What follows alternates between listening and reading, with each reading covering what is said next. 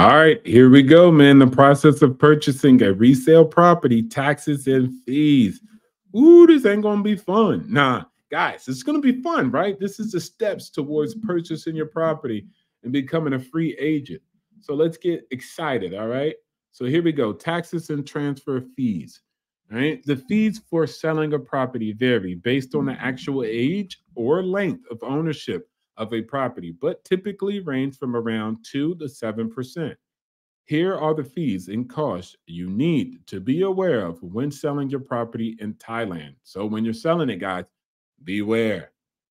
Transfer fees, which is fixed at 2% of the property price.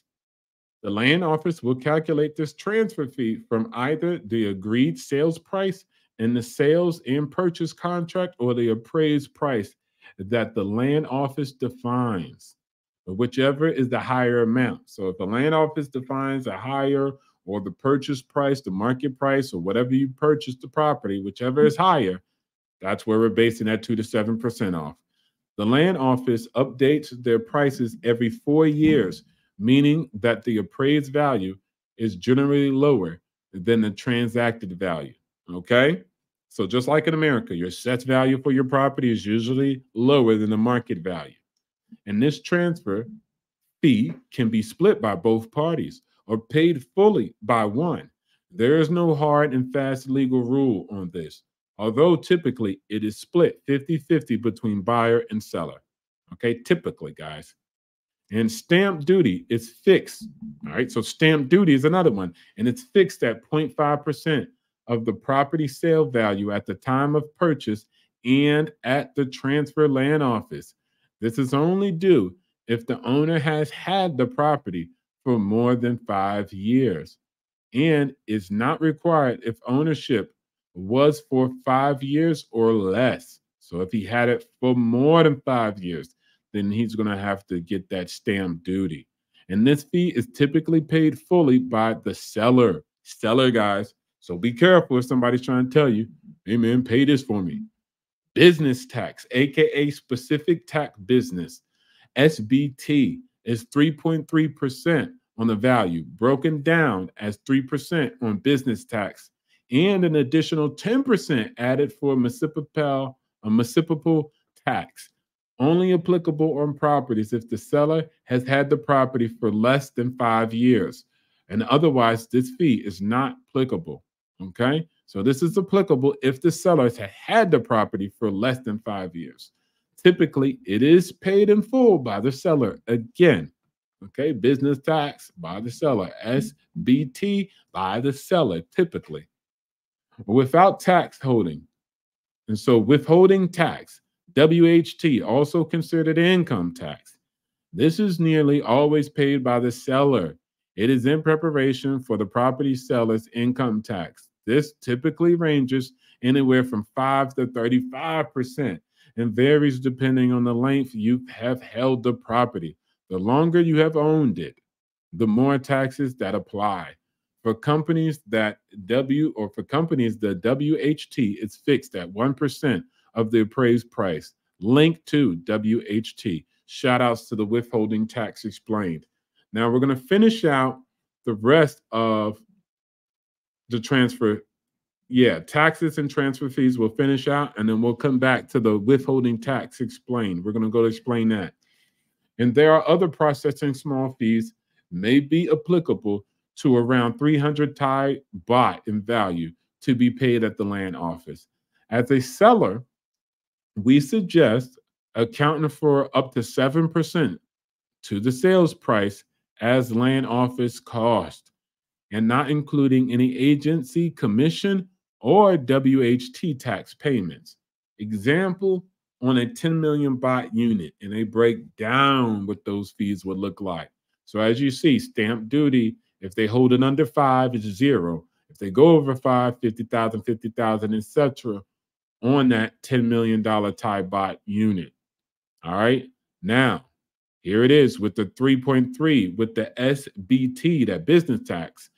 In the first 5 years, yeah, that's 330. Boom, boom, boom. But if they hold it longer, then it's 0. It's kind of like in America, I guess, when we have that, the longer you hold it, long and short-term gains. and they're both taxed at different rates. And then withholding tax. And as you can see, it greatly increases once you has held or have held the property over that 5-year period. And total tax payable. And then you shall see the differences of the years and the holding periods and etc. and how they all kind of chart out at the end. And then lease registration fee is fixed at a 1%, 1.1% of contract or appraised value. And this is only applicable when registering leasehold contracts with the land office, along with all of the above fees associated, stamps and SBT and WHT.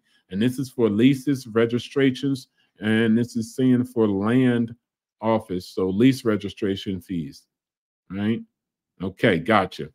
Now let's go back to that withholding tax explained. Bloop, bloop. Here we go. We're going to finish out with these bad boys. Withholding / income tax example. Personal income tax is the main tax to be aware when selling a property in Thailand. Depending on your annual income, taxation will range from 0 up to 35%. See the chart below. And this is payable to the Thai government land office upon the sale of your property on the appraised value or the contract value, whichever is higher. And it takes into account how many years you have owned the property, as we've seen previously on that chart. Furthermore, sellers also need to take into account the deductible expenses shown below. The baseline taxable rate is derived from the gross income minus the deductible expenses, resulting in the net income figure. And this figure is where the personal income tax is calculated from. Well, that's good, guys.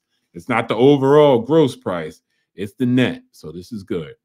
Example, withholding tax, WHT, and income tax. Givens, and he says condo with a government appraised at 6.6 million. Yeah, 6.6 million Thai baht. And seller has owned the property for 3 years, 77% standard deduction of expenses. Okay, so there goes the sheets. There goes the calculation. Let me kind of zoom in. And for those listening in, it kind of just goes throughout the years of the standard deduction of expenses and how it reduces over the years. And then the resale of condo unit and personal income tax schedule. And it increases as you get higher in that income from 0 all the way to 5 million. There we go. And so here goes some examples of some calculations, right? If we take 6.6 million baht and then subtract that 77%, we're left with 1.5 million baht. And 1.5 million baht divided by the 3 equals 511,000 yearly assessable income. And then you got the part B, yearly assessable income of 511K. And then the first 300,000, 5%, the second 200,000, 10%, and the remaining amount for 11,000 times 15%.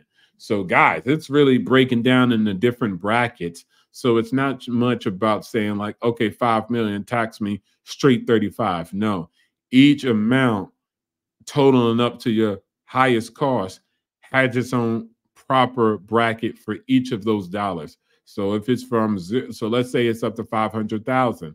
From 0 to 300 is 5%. From 300,000 to 500,000 is 10%. And then boom, that's how it goes. So 300,000 on the first 300,000 Thai baht income, and then for the next 300 to 500,000, which is almost 200,000, you're going to times that by 10%. So that's how it goes. It's brackets. It's kind of almost like it's done in America, okay? And this is important for you guys because if you want to sell your property, you're going to have to worry about it, okay? And then the last point right here is capital gain tax. Thailand does not have a specific capital gains tax law. Instead, income derived by way of capital gains is dealt with under the income tax law, which prescribes that capital gains income is a type of assessable income subject to income tax. Okay, wow. So, you know, we have a difference, at least as far as my understanding and how I do it in America, is capital gains, and then income. And I always talk about that, right, guys? I talk about capital gains, short-term, long-term capital gains. Then I talk about portfolio income, passive income, earned income. And so what they do here in this the way it's been explained is the capital gains goes underneath this narrative right here, which is called that withholding slash income tax example. And so shout out to them for explaining that. So I hope you guys get a better understanding. And then again, that's the taxes and transfer fees of a real estate deal when you're purchasing a property, a resale property. All right. So if we go back, and it might be different for other properties, we're not quite sure. But as far as right now, that's what we got. And so we're going to cover more. We're going to cover what happens in the process from buying from a developer also. So when we get to that part, we'll read it. And if it reflects, then there you go. If not, then we'll figure out and talk through that. But shout outs to everybody. Thanks for tuning in for another one. This was a part of the segment of purchase or the process of purchasing a resale property, but this was about the taxes and fees. So thank you for watching Real Escape Thailand, and I'll see you on the next one.